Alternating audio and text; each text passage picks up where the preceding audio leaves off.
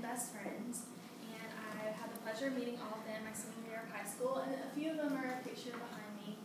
My friends are kind, they're loving, they're accepting, they're grateful for every single day and full of life, and they all just so happen to have severe disabilities.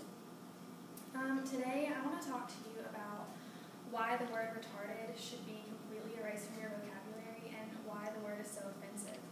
To help you understand why we shouldn't use this word a little better, we're going to talk about exactly what the word means, how it affects people, and how you can help spread the word to end the word.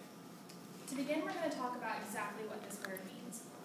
And according to Merriam-Webster, the dictionary definition of the word retarded is slow or limited in intellectual or emotional development or academic progress or handicap. For years, this term was used by medical professionals such as pediatricians or psychologists, and they would use terms such as mentally retarded or academically retarded.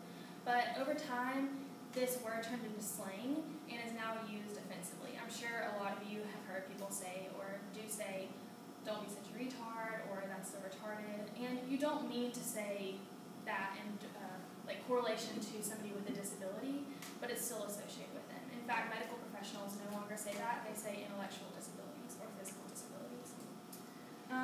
I used to say this all the time before I met my friends, and like I said before, people don't mean it in a derogatory way towards my friends, but just because that's what everybody says. To help put this in perspective for you, think about race and words that are associated with different races, like the N-word when we're talking about African Americans. Like, this word used to be okay to say, but it's not anymore. In an April 2010 study by Gary Sipperstein, he states that youth clearly do not understand the stigma associated with the R word and the resulting marginalization of people with intellectual disabilities that occurs when the stigma is perpetuated. In his study, he tested young adults and teenagers to see how often they would use this word, and over 92% of them used it in their everyday vocabulary. But what he noticed is that when someone with a disability was in the room, that number dramatically decreased. Now that you understand exactly what this word means, we're going to talk about exactly how it affects people. And this is my very best friend, Jake. He and I met last year, and we were paired together on a cheerleading team at my school, and you can see that in the top corner. And he and I were partners, and we performed all the cheers together. And he is the most sweet person in the world. He loves to give hugs. He's obsessed with the color green, and he loves to dance. Jake also has a sister who doesn't have disabilities, and her name's Alex. And I asked Alex a few questions, and when I asked her how she feels when people use the word retarded, she said that it hurts even when people aren't referring to my brother or even meaning to be mean. The word is still associated with him, and it's derogatory to Jake. And even though Jake can't really understand what it means, when Alex hears it, that's what she thinks of. My family also deals with this because my 9-year-old cousin has autism. According to the official Autism Speaks website, autism is a general term for a complex group of brain disorders that can range from Asperger's to physical health issues.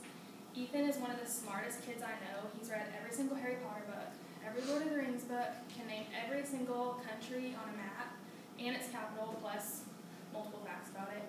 But he really struggles socially. He doesn't pick up on social cues, he can't pick up on gestures, and he just can't really interact with kids his own age.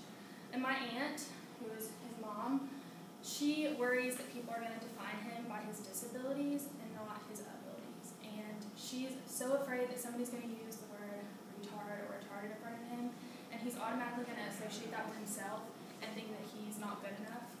So when you use the word retarded in place of something like stupid or silly or dumb, he's going to think, oh, well, I'm those things too. Now that you understand exactly what this means, I'm going to show you a video that helps put it into perspective a little bit more. You might recognize this girl from Glee. Watch that. It's not acceptable to call me a nigger. It's not acceptable to call me a spick. To call me a chink. To call me a fag. It's not acceptable to call me a cunt. It's not acceptable to call me a retard or call yourself or your friends retarded when they do something foolish. The R word is the same as every minority slur. Treat it that way and don't use it. Spread the word to end the word.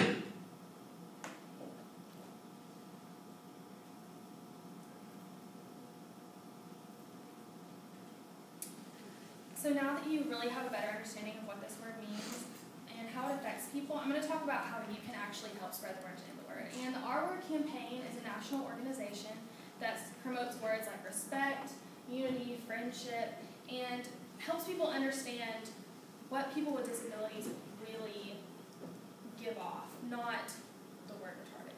There are other organizations too, like Best Buddies, Autism Speaks, like I mentioned earlier, and also there are several places on campus. I'm a member of Best Buddies, so if any of you guys are interested in that, definitely talk to me and we can get you a buddy or you can help us out. And also Campus Disability Advocates, they actually had a week-long program on campus where they helped educate people on others with disabilities and promote respect. So I encourage you to, really just think about the next time you almost say that word. And it's hard to eliminate it from your vocabulary. I had a hard time doing it. But just think about my friends, my cousin, and hopefully that will help you have a better perspective. Also, I also encourage you to educate others. And the next time your friend says that, just tell them nicely, hey, that's not cool. Say, that's dumb. In conclusion, I hope that you're more educated and you have a better understanding of what the R word means, how it affects people, and how you can help spread the word to end the word. I'm going to leave you with a quote that you can find on ourword.org, and it's from a Special Olympics athlete named Donnie Knight, and he says that when you say the R word, it makes people feel bad, and it hurts my feelings, and I don't want you to say it. Instead, call me a leader, a hero, or a human being, but please don't call me the R word.